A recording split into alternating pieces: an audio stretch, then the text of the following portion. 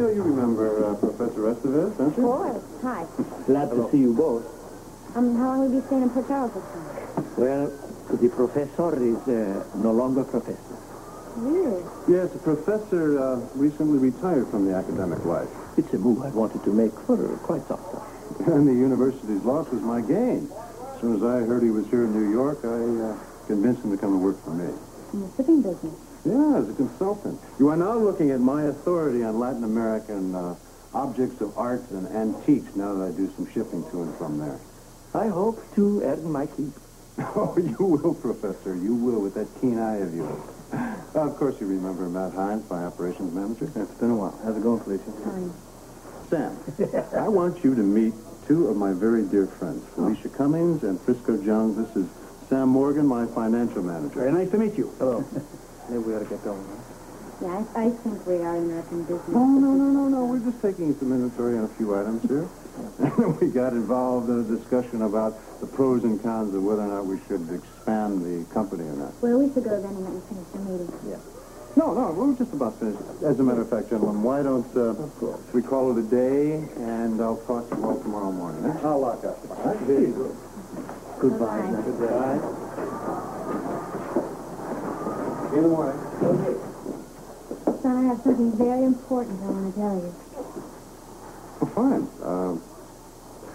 Why don't the three of us have dinner at the Port Charles Hotel and talk it over? Eh?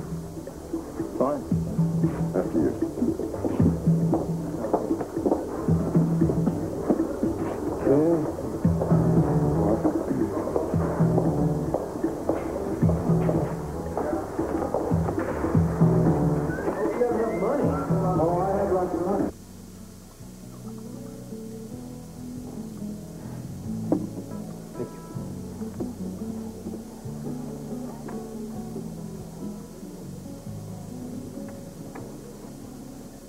Celia, I never realized it before, but my whole identity as Grant Andrews is tied up with you. I don't understand. With you, I am Grant Andrews. I feel it. But living apart from you, I sometimes feel as if I'm losing it. Losing? My identity as Grant Andrews. Well, you can't be saying that you feel like Grant Putnam. No. No, I'm not. Putnam was a facade for me, I know that. But that facade started back in my homeland, when I was a little boy.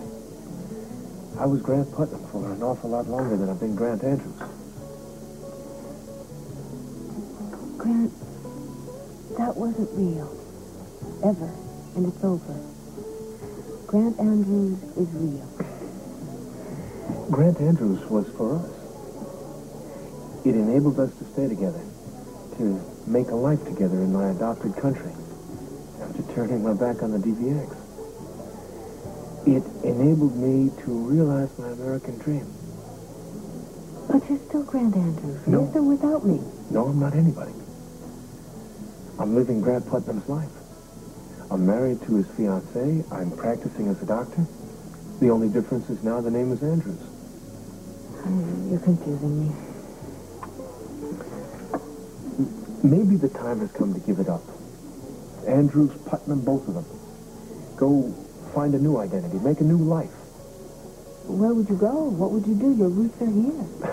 My roots are here only because you're here. Celia, you're the only hold I have on reality. No, don't. Grant, please don't put this pressure on me.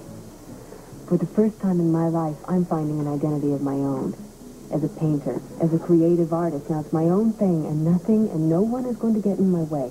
I'm doing my best work. Is that enough for you? It is for now. You saying that there's no hope for our marriage? I don't know if we can make it, Grant. We both changed so much. Maybe we've changed more than you realize. How do you mean? I mean, I've been trying to broaden my horizons, to open up new possibilities. How? I've gone into business with Alan. Alan mentioned something about that the other day. I can't imagine it. It's true. We've got a deal going with Sean Donnelly now. We're going to start up a medical ship that's going to travel all over the world selling medical equipment. Ah, it is a switch. You surprised? Yes, I'm very surprised. I don't know which is more fascinating, the ship itself or the fact that you're getting into business. I'm very excited about it. It's thrilling. I'd like to hear more about it. I would love to tell you. Unfortunately, I've got to get back to the hospital. Oh, well, all right, fine. I'll stay here and have some coffee and dessert, and you go ahead. All right. The dinner is on my hotel tab. You go ahead and enjoy your dessert. See you. Yes. Thank you. Thank you, Brent. You've given me a lot to think about.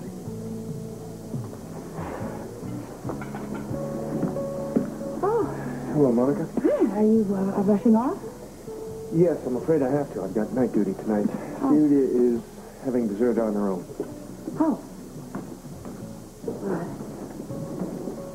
Monica. Oh, there you are.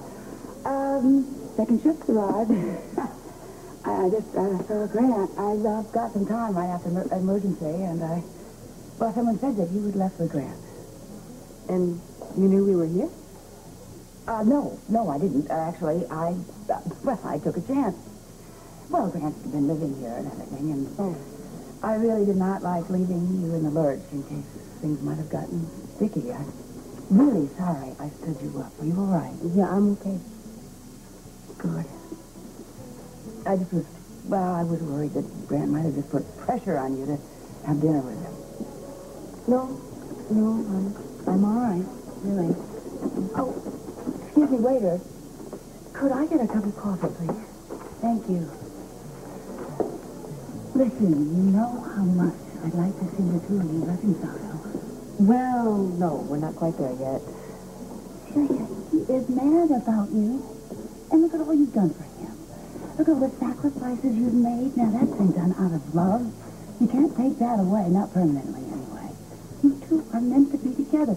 You're Monica, stop. You don't have to tell me. Grant and I have already covered this ground. Okay. Can I ask, did Grant say anything about a business venture that he's... Yes, he did. And he's very excited about it. Alan must be too, especially since they're involved with Sean Donnelly. Well, that sounds good. Well, I think that a medical ship is just the right venture for them. Don't you agree? Yes, yes. I think that should be a wonderful future for Grant and Alan. Grant really needs to find himself right now.